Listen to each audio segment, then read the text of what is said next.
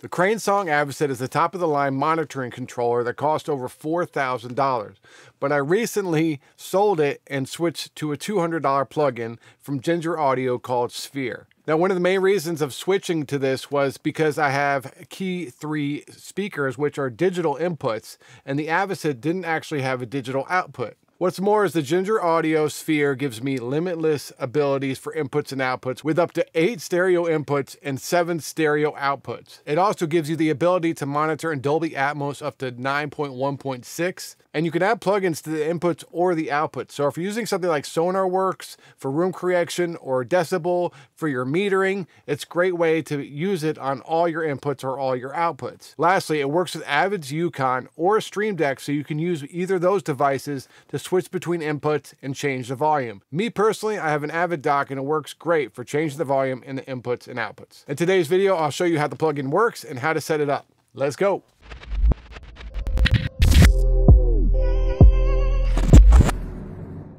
Okay guys, so here's the plugin. We'll go over it really quick and then we can get into how I have it set up. First is the inputs. You have input meters, which is cool. I don't use this because I like to use an outboard metering system, but if you need it, it's here, and it's great for if you're on the run or on the go. You have peak or LUFS, and you can switch which input you want to monitor. And then you also have the different platforms for their streaming standards to see where your levels are for whatever standard you are mastering for. You can pause, reset it, and all that, or just turn it off like I have it. And then below you have 8 inputs. I don't know if anyone really needs 8 inputs, but maybe you do. Maybe for Dolby Atmos setup, it might be helpful. But for me, I have my DAW, I have my rough mix, which is on another output out of Pro Tools, and then the computer, which is for, listening to, music on Apple Music or Spotify or whatever that is. So I only need 3 inputs. So that's all I have here. Over here is the control room layout. Now, I am just using stereo for now, but if you click this, you can see all the different formats. You can go 5.0 all the way up to 9.1.6 or 7.1.4. So the monitoring ability of this is vast. And if you're using it for Dolby Atmos, it could be super helpful because you can, mute any of the speakers or so forth. Then you have your output section, which is the same thing. You have meters. This is just peak meters, but you can pick the different ones you want. And then you have 4 outputs here, and then you can switch here for 3 more. Right now, I just have my keys set up. And then I do have an alt, but it's not turned on right now. I haven't named it yet for my focals, my little focals in the corner. Below this is your main monitoring controller, and I have this set up to my dock. You can't see in the camera, but if I turn this, you can see that the knob is turning on the Sphere. So like I said, you can set this up with Avid Dock, Avid Yukon, or Stream Deck, or I think you can also use it with MIDI controllers. And then here you have mono or sides, so you can listen just mono or listen to the sides. You can flip your left and right. You can flip the phase, which was something I always loved about the Avocett, had all those options.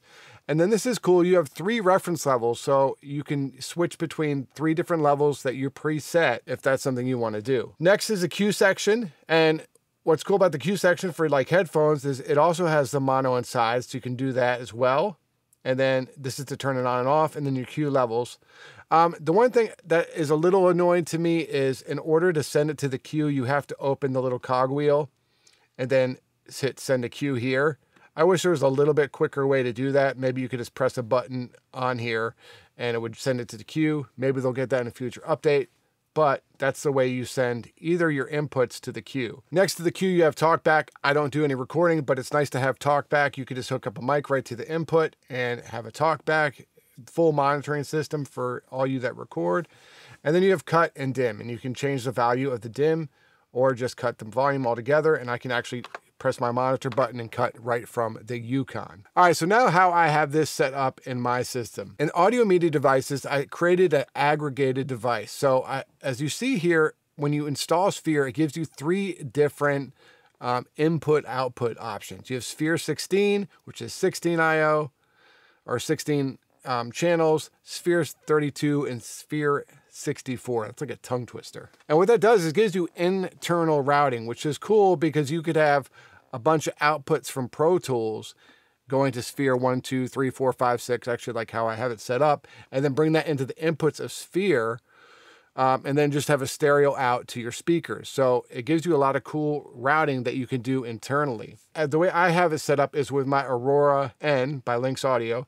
So I have Sphere 16, which I only needed 3 outputs basically from Pro Tools, and then Aurora, which handles the speaker outputs and all my inputs and outputs to my analog gear. So that's how you have it set up here as an aggregated device. Then when I go here, I can set up my inputs here, and all you do is you go to the cogwheel and you go to input audio device. And so for that, my stereo out of Pro Tools or whatever DAW you're using is 1 and 2.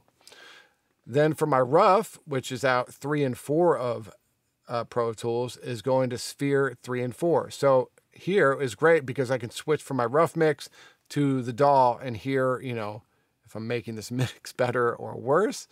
And then lastly, I have a computer, which is for, you know, as I said, Apple Music and YouTube, or whatever you're listening to. And that's going out Sphere 13 and 14. Then we go to outputs, and my output is going to Aurora TB3 output 19 and 20, which is the AES out of my Aurora, which goes to the digital in of my key speakers. And if you're using analog, you just do whatever analog outputs you have.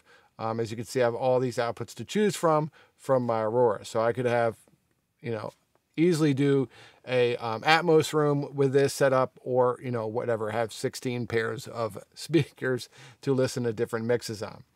And that's basically how you set it up. All right, so that is the overview of the plugin. I have been using this plugin for the last month, and it's worked pretty well. I have had some issues when I'm turning the volume knob that it makes a little bit of a static.